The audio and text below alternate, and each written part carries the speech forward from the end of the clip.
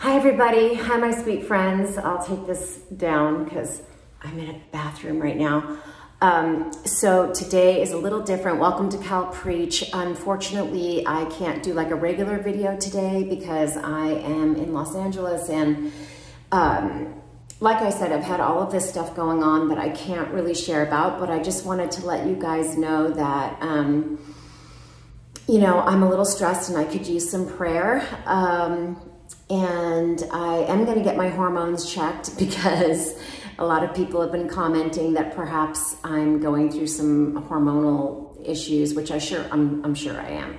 But that has nothing to do with the things that I have been telling you are coming up.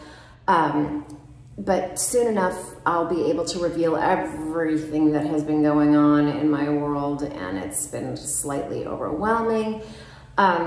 But I wanted to acknowledge that, you know, when I start to feel overwhelmed and stressed, sometimes I forget to pray. And so if I could just get the community of California Preaching praying for me and my family, especially this week, it would mean the world to us and to me,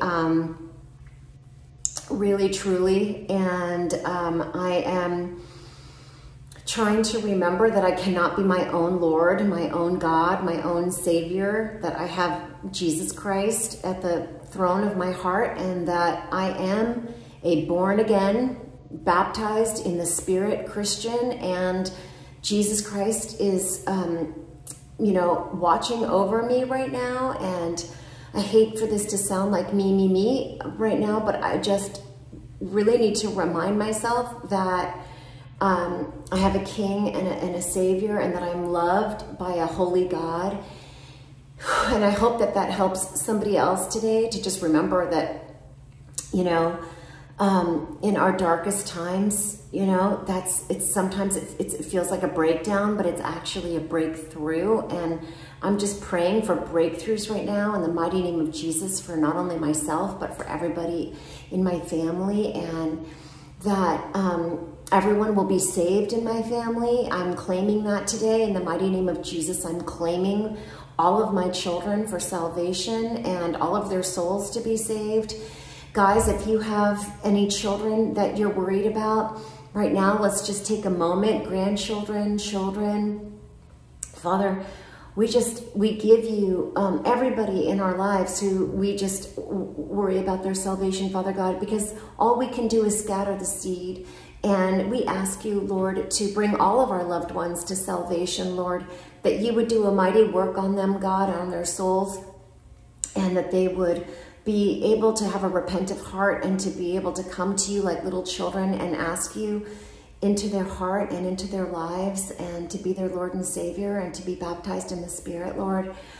I thank you, God, that I'm not alone today, and that I do trust you, Jesus, my suffering Savior. I do trust you. I do trust that you are above me, below me, behind me, in front of me, inside of me, God. I do trust. And I thank you, Father, for giving me the strength to be able to cope with this week, Lord Jesus.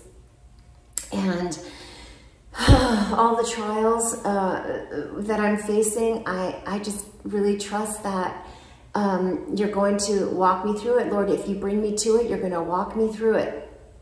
And I just know that I can conquer the world today with the love of Christ and be just a light out there on the world. And I ask, Lord, that you would make each and one of us, you know, your hands and your feet, Father God, that you would just walk us through whatever fire we're walking through today, God, and to purify us and to bring us to a place where we are completely and utterly surrendered to you in all humility.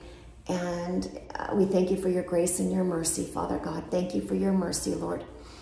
In Jesus' name we pray. Amen, amen, amen. I have to make this a short one today because I am dealing with so much, and I have so much on my plate, God, you guys. But yeah, tomorrow I'm posting the Mary Hudson video. She's Katy Perry's mom, and she has an amazing testimony. She is such a prayer warrior and such an evangelist. And I pray that you will watch that video because it's very moving and funny, and it's a cool story. It's a really cool story. Anyway, guys, peace of Christ, and just know that I'm beyond moved with the subscribership and what's going on the channel.